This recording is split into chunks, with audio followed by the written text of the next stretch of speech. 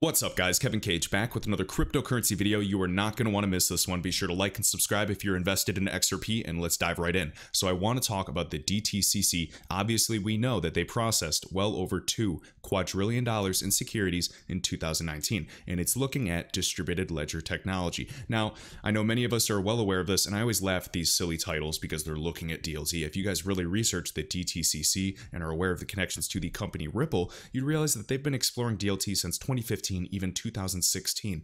So we're going to paint a little picture here. I know many of you already know all this, but it's going to lead into my additional points. So first off, I want to look at the chart really quick. So we see XRP around 59 cents. Now we're kind of looking at silver back and forth. And I remember back in March or earlier this year, everybody was talking about, silver at $18 or even $14, XRP was 18 cents, etc. And look at the ROI you would have made by going with XRP over silver. Now, for full disclosure, of course, I own both. I believe that precious metals and crypto assets will do exceedingly well in the future, specifically, crypto because of the fungibility aspect. But just looking at an overall ROI, we understand that every single penny counts. We can just go from right before it broke out. Let's even go to like 25 cents. And all the way up to that high wick, we could go down to 92 cents because on Coinbase, that's over 250%. And even today, it is well over 100%. Now, if we do the same thing for silver, when it broke out, or we'll even just go to the $18 as an example. So we'll just go to 18 and right to where it went, that's, over 60%. That's good and great. And yeah, it beats the stock market to a degree, depending on the shares you own.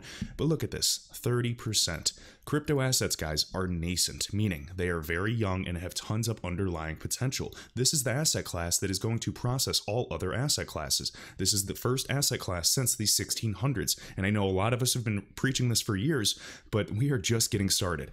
So understand, every single dollar counts. And why do I always talk about every single penny counts for me and my dollar cost, averaging and accumulating? It's because by the time the average person realizes what XRP is or even believes in it, it's going to be relatively too late for them. Now, whether you believe XRP will go to $100, $1,000, that's fine. But what I'm saying as an investor is I am here for an ROI and to make the most of my money and optimize the return. So for example, those of us, let's just say right now at current price, and I'm going to put this out on a weekly so I can zoom out. Actually, let's do a monthly just to really speed this guy up. So just for fun, guys, let's say even to $10, we'll be super conservative. You guys know we'll, blow past that with ease when things get started, whether you believe we need regulatory clarity or anything. Let's say we start right at 50 cents, 60 cents, and we go to $10. All right. That is 1,500% return. Now, obviously, we expect it to go way, way past this. I'm just using this as a conservative estimate. Now, let's say people didn't believe in XRP until all-time high of, say, $3.84. We'll just go to like $3.80 and go to $10, give or take. And this is just really sloppy. 162%. And we just looked at 1,500%, almost a 10x difference in terms of a return. And now I understand, yes, these numbers can change if you go to $100, etc., but this is just a little taste. So it's very important to get in as low as you can, dollar cost average. And as I share always, because I've been here several years, I've tasted it, I've bought high, I've bought low. I keep cash on the side, whether it's USD or USDC, a stablecoin, because if we ever do face some corrections or consolidations, whatever you want to call it, and we come back down to even these, EMAs, come down to 37 cents or 40 cents or 50 cents, I will just purchase some more and dollar cost average. And obviously that'll lower my buying average from 60 cents to, say closer to 40 or 50 cents. And this is specifically for newcomers. I've been in profit for quite some time, just like many people. And it's just so awesome to see. I know James Rule XRP in the community. We literally watched him triple his 401k, and he's been at Coca-Cola and he put it in I Trust Capital. Absolutely insane. Now, of course, we're sitting at 60 cents. Can you even fathom what that would be like at $10, $100, etc.? And that's not even considering the tax advantages that James is taking advantage of with I Trust Capital. Links are in the video description. And for those of us that are looking to live off of our crypto collateralized in the future, that's all good and great. There's many services today, but right now, my XRP is relatively low value in my eyes. I'm here for post-moon scenario to then live off the wealth of these crypto assets. And of course, I will be holding a portion for life, as I do expect it to increase substantially. But of course, right now, early on is what's important to catch the adoption curve. All right. Next, so we have right here Zoe Cruz, ex-co-president at Morgan Stanley. And this is just a quote by status.hr, guys. Great website to learn more about Ripple and XRP. And she goes on to say, XRP is used as a bridge currency that solves a multi-trillion-dollar problem. Ripple XRP is a clear winner in this cross-border space. Now, I don't know how I feel about, saying a clear winner. Now, obviously, we've done well over $1 billion in transactions via XRP, institutionally speaking. Now, that's just the very beginning. I have very, very high hopes. I didn't come here to, reach all-time high or past $10 per XRP, even though that's still arguably better than the majority of returns you can find in the stock market, unless you're talking about, Amazon or something like that. But I believe, obviously, XRP is going to be a clear winner. It is a clear contender right now, but we are still so early, and that is a good thing for us to take advantage of this time. All right, right here, XRP Crypto Wolf, we have over 80,000 XRP accounts that are set up to claim the Spark token airdrop with the total balance of 17.5 billion XRP. We can see 421 million XRP holdings increased as 36,000 new XRP accounts have been created since Flare Network's announcement. All good and great demand. I encourage everybody to show support and support this ecosystem any way they can. And how I'm treating the Spark token airdrop is I'm absolutely participating via my ledger Nano and probably maybe Kraken or Binance.us. I'm not going to be using Coinbase, just a personal choice because they usually wait too long and all this jurisdiction talk. I don't like how they operate, and that's just my personal choice. I'm not bad mouthing them, to each their own, but I'm choosing to support these other platforms as well that have been more engaged with the XRP community. And we're going to be paying a close attention to this. And I don't really see Spark having some high value initially. And if it dumps, maybe I'll throw $500 at it and purchase it and just do a long-term hold. Just a little gamble. But nonetheless, I'm excited for this ecosystem. All right. So we'll talk about the DTCC. We're going to paint a picture really quick and go through this. So we see here the Depository Trust and Clearing Corporation. Remember, they were called the Fed before the Fed existed, the Federal Reserve, an enormous operation providing the vast majority of clearing and settlement. That's the keyword we want. Services for securities in the US. To put this in perspective, they process $2.15 quadrillion. FYI, a quadrillion is 1,000 trillion. So essentially 2,000 trillion plus. So yeah, you could say I'm quite bullish and even just trying to fathom, 0.1% of this market. And if you guys watched my previous video, we already heard CEO Jeremy Allaire of Circle address all of this and say, just like when the commercial internet was built, this crypto, this DLT revolution is going to be the fundamental infrastructure of all of this. So yes, you could say I'm a little bullish and believe in this asset class, and even more so when you realize we're just at the tip of the iceberg. Looking at the backing of these institutions, even the wealthiest groups, whether they're early or late, they're getting involved, and that is what I'm watching.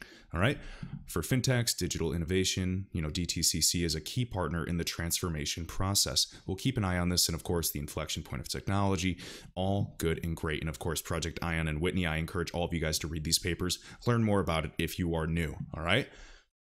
So, of course, we know right here, back in 2016, announcing Ripple's Global Payment Steering Group. This is GPSG. 2016, Marcus Treacher. Of course, he's of Ripple. He's, he was on the board of Swift. He was at HSBC for years, another huge bank. And of course, it's RippleNet. No surprise. And I have so many more connections just to talk about in this video. I should probably break it into two, but oh well. Anybody that has the attention span to stick with me, props, all right? Because again, it is good to level up your knowledge while we wait. What am I doing? And if I'm not buying XRP, I'm sharpening my sword. I'm, expanding my awareness of all of this and planning. All right. So we see here, today Ripple is proud to announce the creation of the first interbank group for global payments. Now words mean things, guys. Global. This is, cross-border, international. It's not just partially global. Just like when Ripple says we are here to create the internet of value. It's not the internet of small value. Notice, on distributed financial technology, Bank of America, Santander, UniCredit, Standard Chartered, Westpac, Royal Bank of Canada, etc. They're all the founding members of this initiative. Global Payment Steering Group to make RippleNet the standard. Now, this is beyond just settlements. Notice right here, this group will oversee the creation and maintenance of Ripple payment transaction rules, formalize standards for activity using Ripple, and other actions to promote implementation of Ripple payment capabilities as our network continues to grow. Now, if you have truly done your research and you know XRP, you know Chris Larson, you've watched all of the old videos of 2015, 2016, you'd understand that when they say Ripple, they're essentially just referring to the whole suite of software. So yes, you can include Interledger Protocol, you can include Xcurrent, you can include XRP usage with on-demand liquidity. All right? GPSG, the world's only blockchain bankers network with defined rules and governance. Just sounds like the ISO 222 standards as well. Funny enough, we have Ripple recently, like months ago, join the government body or the standards body for ISO, and they're the only DLT focused group. So yeah, you could say it really does look like this has all been planned all along. All the world's a stage, and now we're just waiting for all of this to roll out. They can give their narrative, whatever excuses they want, but I know how this game ends, and I think we do. You know, we're well aware of this. It's right here. Chairman of the Global Payment Steering Group and former president and CEO of the DTCC, Don Donahue. So yeah, this is another reason, and please understand, just go watch the hundreds of videos that, you know, I have available and many other XRP YouTubers do, because this is what we see. And if you had, you know, probably 7 days straight to get through all this information, you would understand. All right. The creation of the Global Payment Steering Group is significant because this represents the first time that major banks have formulated policies to govern the transfer of money value across borders using blockchain. I'm excited to be part of this group of forward-looking leaders who are building the payments network of the future today. And now this last one, and then we'll move on. These leading banks are working with Ripple to reduce the time and cost of settlement, which also enables new types of high-volume, low-value global transactions. I think you guys understand what happens with increasing velocity of the network and the demand that it applies to on, you know, referring to XRP. By coming together to form the GSPG, these banks are laying the foundation for a new payments network underpinned by Ripple solutions and supported by rules and governance for global settlements. Yeah, a little bullish, all right? So also, congrats to the XRP ledger. We can see right here, 60 million plus. All ledgers have been closed without issues since its inception. I remember watching it at 50 million, 55 million, and it just keeps going without a single error. Also, we have right here, and I believe DJ Peter Voss shared this with me, so thank you. Spotify is staffing up for Facebook's DM other crypto payments. Now, essentially, yes, the majority of the market is bullish. I always stay cynical and I'm prepared and, you know, expecting the unexpected at any point. I have zero doubt in this asset class. It is just a matter of time when it gets rolled out. I want it to be sooner than later. Trust me. All right. So right here, Spotify's hiring, you know, for payment roles that includes, you know, Facebook's DM. One role will also focus on potential moves with crypto, stablecoins, blockchain, central bank digital currencies. All future-proofing, all interoperability. We have PayPal launching crypto, already has. We have, you know, BitGo in talks with PayPal. BitGo is backed by Goldman Sachs. They're years ago even providing custody multi-signature storage for XRP. Like, you can't make this up. So yeah, I encourage everything that, you know, I encourage all of you, everything I say here, go fact check it, go look at it and see what applies today and see what fell through. It's very, very important. All right. Also, green by nature, so we have XRP was designed with sustainability in mind. Another crypto asset I like is EWT. This is the Energy Web Foundation.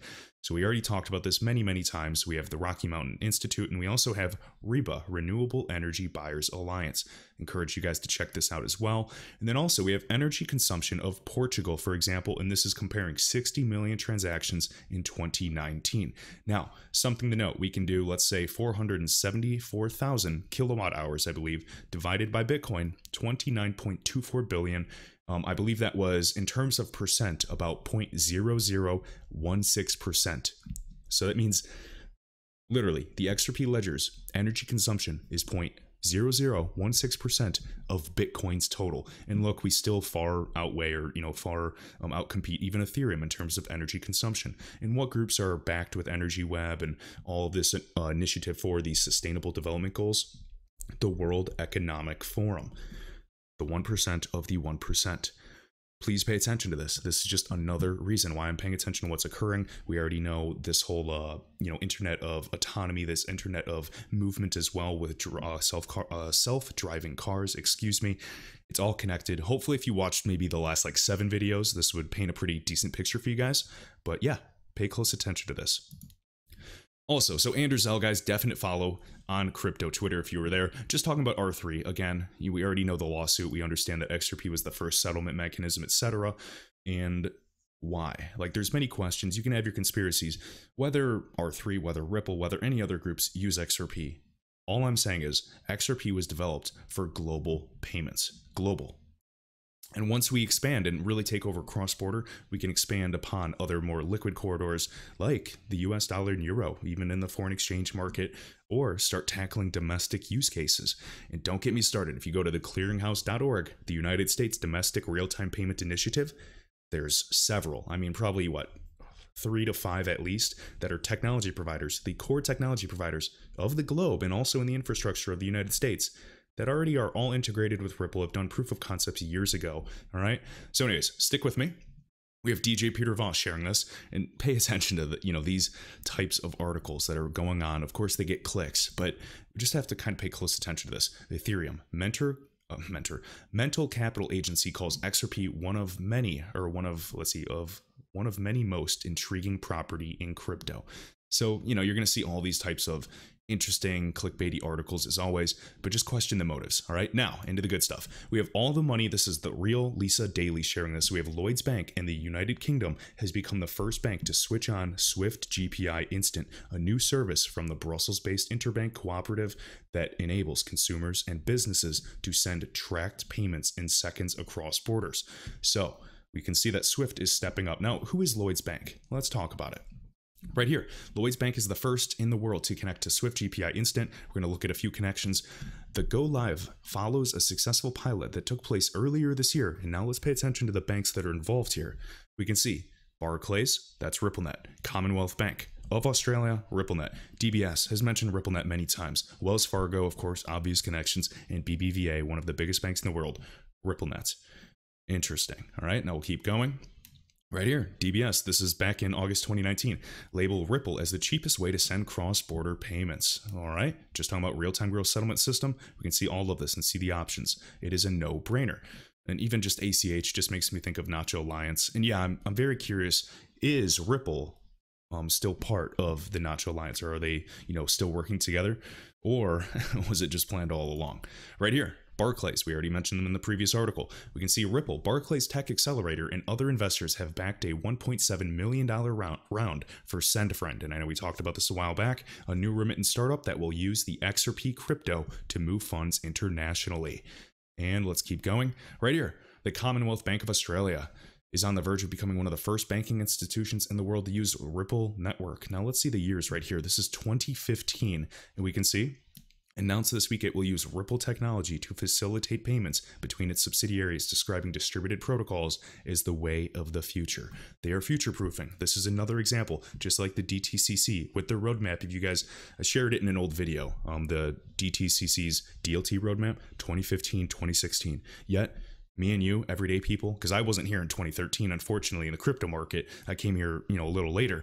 We understand what is at play. There were bull runs before the big late 2017, 2018 bull run.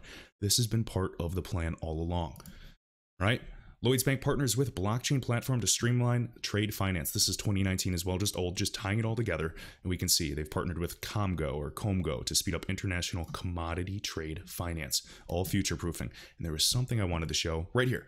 This platform is backed by 15 banks and commodity investors, which include ING, Ripple. It's like you can't make this up. And yes, they're all connected. Maybe they're all just future proofing, or will XRP actually be one of the global standards?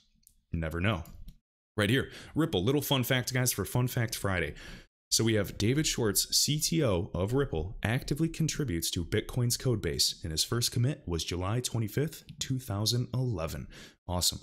And of course, if you guys watch all the old Ripple videos and them talking about this and going back and forth, they support Bitcoin. They like the innovation, but they're looking to enable this legacy technology to work with the new Internet of Value.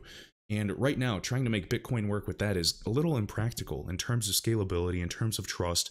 And if they tried to just replace all the moving parts of, say, MoneyGram, that would take forever. They realized, look, this system's complex. We have, 40-year-old technology already integrated in the correspondent banking network. Let's just connect these pipes rather than recreate it altogether. This is why they are viewed as an enabler, or you could also view them as a disruptor, both being positive, at least in terms of the connotation I'm using. All right. And to finish things up right here, guys, so we have Stephen Bull Diep sharing this. We have, I believe, Brian Madigan of Ripple. This just occurred last week, a couple days ago, really. And we can see XRP solving a problem. We are in a super early stage while it's promising to see huge institutional investors in large Fortune 500 companies putting their treasury into cryptos. This is coming from her, not some idiot like me. Pay attention to this. This means something. I mean, for literally July, banks can custody crypto. You already heard Brian Brooks, acting comptroller of the currency of the United States banking system, saying, in the future, payment networks will interoperate and connect to blockchain payment rails. That's XRP, alongside many others. But if you really are going to discount XRP, I have nothing to say to you. There's just so much more research I encourage you guys to do. And research is not just watching my video. Research is double checking everything I share here and finding different information to expound upon that. So listen up to this, and I appreciate it, guys. Hopefully you have a great rest of your day. In general, my recommendation is always a barbell strategy. So for people who are newer coming in, take a look at a few individual crypto assets, understand their utility, their core value proposition. What problem are they solving? Look at the total addressable market there. For example, in payments, because of trapped capital, there's trillions and trillions of dollars of market opportunity that XRP as a digital asset is solving for. And so that's a huge addressable market. So there you would see a driver for value creation. Bitcoin, look at, what market cap of gold, look at the market cap of Bitcoin. There's still tons of room, right? But will there be volatility between here and when, we see a top for Bitcoin? Absolutely. And so my general view is we're still in super early stages of this market. While it's very promising to see huge institutional investors and large Fortune 500 companies coming in and putting their treasury cash into Bitcoin, and other crypto assets, this is all promising, but there will be short-term volatility in individual coins. And so I would say a barbell strategy is for those who can be patient, which many investors. And I know we in the XRP community are not even fazed by the volatility of a project. If XRP goes down, I simply buy more and accumulate more and get more bang for my buck. If we go up, awesome. I'll probably still buy a little bit, because if I see the value going to $10 or $100, why wouldn't you, unless you found an alternative investment vehicle? All right, stay strong. Understand, we have not seen utility at scale. So giving up if XRP dips is very, very foolish in my opinion. Not financial advice. Please do what is best for you. But I encourage you guys to stay strong. Do not get shaken out by any, scary piece of news or by current price. It is all a facade. It is all a distraction. And look to long-term value creation. Put a portion of your allocation in equity, taking stakes in some of the most promising companies in the space, and look at your 7 and 10 year returns if you can invest in that type of timeline horizon. And then take the other portion of your allocation and pick 3, 5, whatever is the right number, but diversify and pick a few crypto assets that you really see a story behind, that you understand the value proposition, you understand the problem they're solving. Because ultimately, as you figure out that addressable market, you can back into reasonable valuation. And as I said in my example earlier, taking just a 3% exposure to the asset class should result in at least a 15% outperformance versus a traditionally managed portfolio.